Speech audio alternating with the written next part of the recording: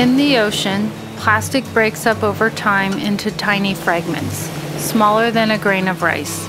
These microplastics are found everywhere, from the deep sea floor to Arctic sea ice.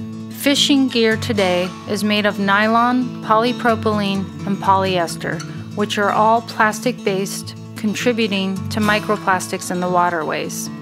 This in turn pollutes rivers and oceans and produces unhealthy fish, which humans then consume.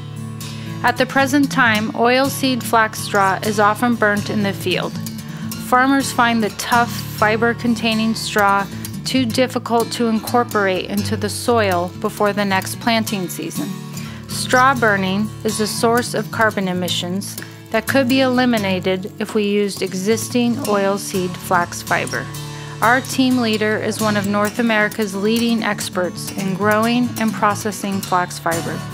He has already developed new cost-effective ways to extract spinnable flax fibers from such oilseed flax.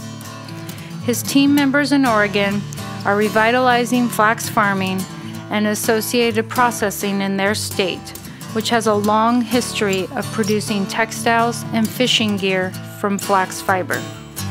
In the 19th century, fishermen hand-knit web for nets out of linen twine. There is no evidence that natural fibers have caused any kind of environmental challenge in oceans.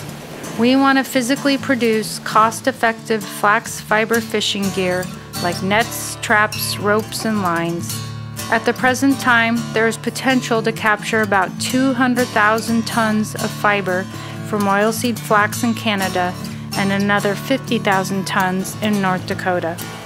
If fishermen use our oilseed flax fiber-based fishing gear, they're not only reducing the plastic in the ocean, they are also reducing carbon emissions from field-burning flax straw, increasing farmers' incomes with diversified profit streams, and creating new manufacturing jobs in North America.